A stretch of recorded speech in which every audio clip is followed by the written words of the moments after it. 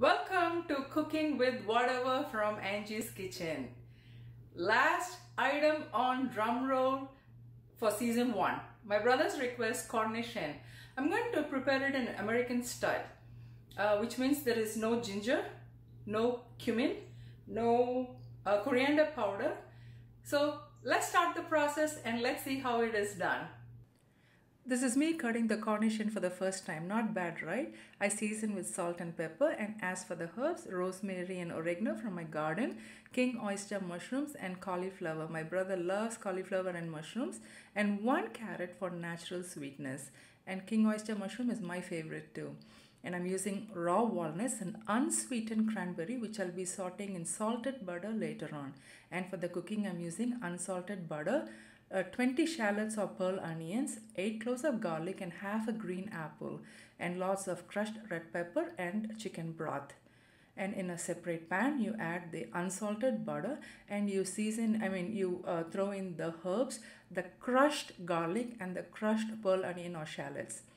I'm using this stone to crush the garlic and the shallots. This stone here has a story and a history, my dear friends. When my in-laws, when they got married, I think since then they've been using that stone. I call them Appa and Amma. They are no more, and such loving people, and I really, really loved them a lot. And when I first married and I came into the house, my mother-in-law always has said, everything is yours, I'll just smile and say, okay, So in 1998, first time when I came to this country, she asked me, like, what do you want to take with you? Meaning, you can take any jewelry or any silk clothing like that. And all I asked was, can I take this stone with me? They laughed and they said, okay, sure, you can take it with you. Now back to the cooking. So what you do is you saute this for some time, and so that all the aroma will come out, and also the raw smell from the garlic and the onion will change into a nice aromatic smell. Make some room and add the seasoned chicken breast and the chicken thighs, skin side down, and we will be sauteing it on both sides. After a few minutes, you flip it on the other side and you layer it with all the vegetables. Now back to the story.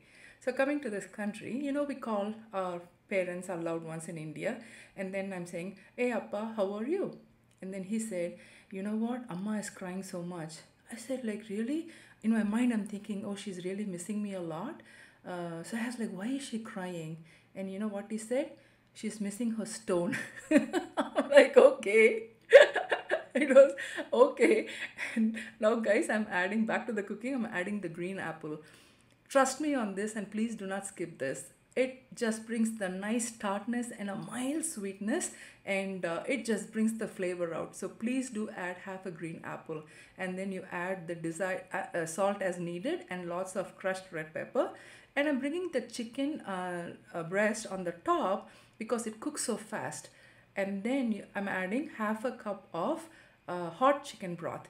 So while that is cooking, in the meantime, in a separate pan, I'm adding salted butter, and I'm sauteing the raw walnuts and cranberries, and I'll be adding it to the dish.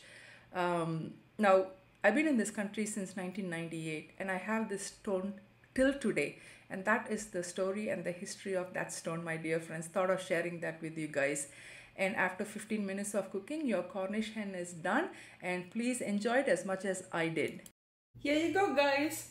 Cornish hen. First time I cut a whole chicken.